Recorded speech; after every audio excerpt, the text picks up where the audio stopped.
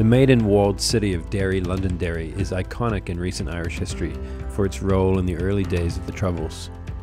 On this green hill far away were some of the most intensive bombings during our recent conflict, including Bloody Sunday.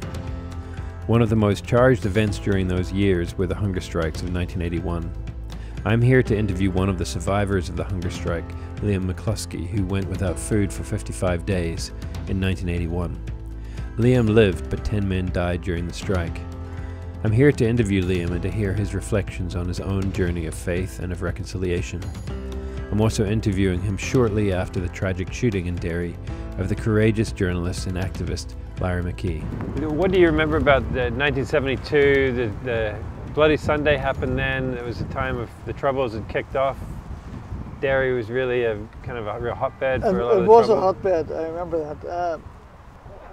Some of my family decided to go into the Civil Rights March on that day. I went with them, being about 16 at the time. And I made my way to the front of the march, and when it was stopped in William Street, along with a few hundred other young lads, began to throw stones at the police and army who were blocking it.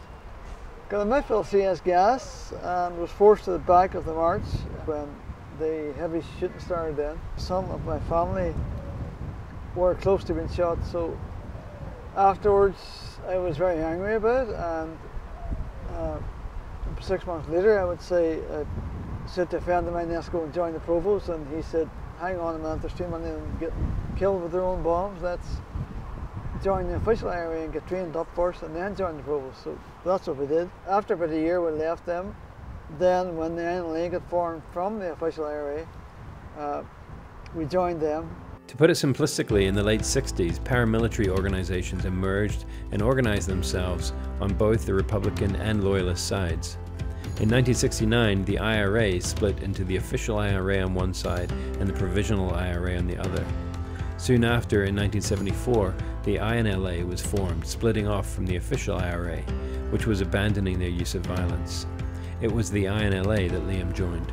And began to get involved in some low-key kind of stuff, possession of firearms, a bit of hijacking, and generally targeting the security force but not actually attacking them as such. Then we were arrested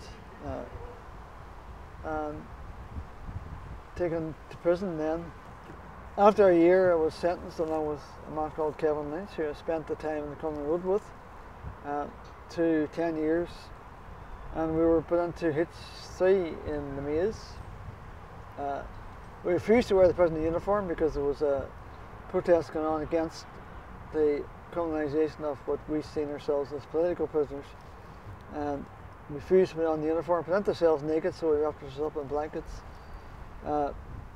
That protest escalated into no wash protest, and we spent the next 3 years living in our own dirt, I suppose. We were moved every couple of weeks into clean cells and then started the process all over again.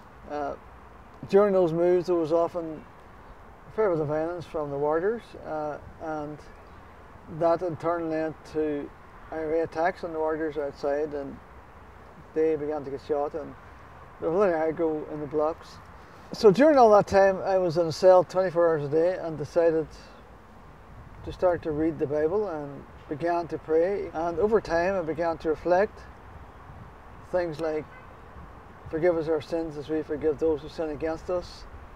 I began to think, what does that mean for me here where I am now in the H block? And I thought that means people who I see as the enemy, RUC, British Army, all that, I need to forgive them, to really be forgiven myself for my feelings in life. And I found that a difficult concept in the middle of a conflict. Began to say that prayer of St. Francis, make me an instrument of your peace every day. And one of the lines in it was that I may understand rather than be understood. So I thought, I tried then to understand how other people might think.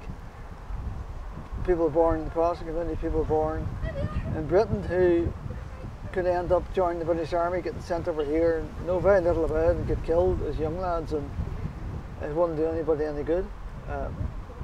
So those type of thoughts began to change my attitude towards violence. My attitude was that if our generation could be the one to get the British out of Ireland, then it would end all the generations of bloodshed, and that the sacrifice would be worth it. So all that began to get challenged. Reading the Bible, reading things like love your enemies, do good to those who hate you and bless those who curse you, I was thinking, that doesn't sit very well with being a member of a violent organisation. And I kind of knew deep down one would have to go. I'd have to either go 100% Republican or 100% for God. I couldn't have both ways. So things progressed on, and Kevin and myself ended up going on hunger strike.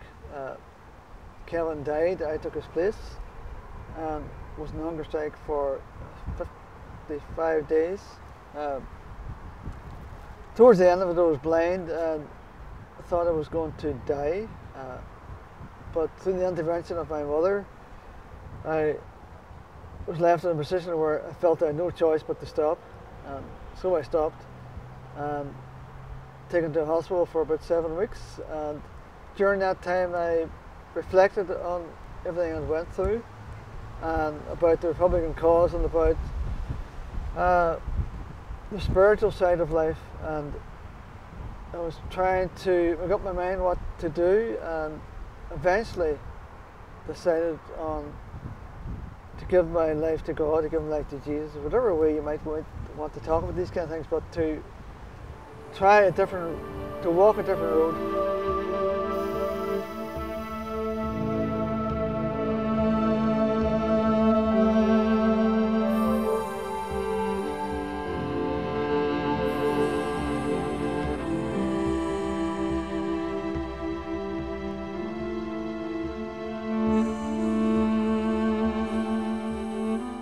About 2 weeks ago, early April, there was a protest just up the hill there. That's the Creggan estate, is it? Lyra McKee was killed. She was a journalist.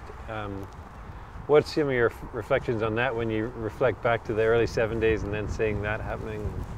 I thought it was awful that that kind of thing is still happening in this day and age, that after 25 years of violence, that if the Provost and INLA couldn't achieve the aims of getting Britain out of Ireland, what did a small group with little support hope to achieve, and that this young woman ended up getting killed by one of those young lads who were sent out with guns and very poorly trained and all that, and ended up killing that young woman. Or even that had killed a policeman, it still wouldn't have, it would still be a tragedy for his family and all that. So I think the Lyra McKee, only good thing can be said about it is that it has certainly concentrated minds about trying to get things going again here.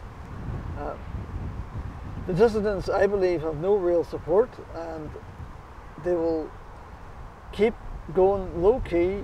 They might keep their heads down for a while now, but they will try to keep going low key. But I believe in Derry that has a history of unemployment, having young boys hanging about all day every day with no work and very little hope. They're easy targets for older Republicans to suck them into all that. And they feel they have no stake in society without work. All the legacy of the violence is still being felt in Northern Ireland by the older generation, and the trauma of it all is passed down to the younger generation. So the violence hasn't achieved very much, and has left a huge legacy of pain and people looking for justice. But to look for justice as a means of revenge is not good, but to look for justice to try to get a closure on things is something. But I believe really people need to let go. That's the main message I would give at this point in my life. The only way through is to forgive. If we want this society to get back into any kind of health and try to heal centuries of division. Desmond Tutu said, "Forgiveness is nothing less than the way we heal the world. We heal the world by healing each and every one of our hearts. The process is simple, but it is not easy." Liam McCloskey teaches us this through his life.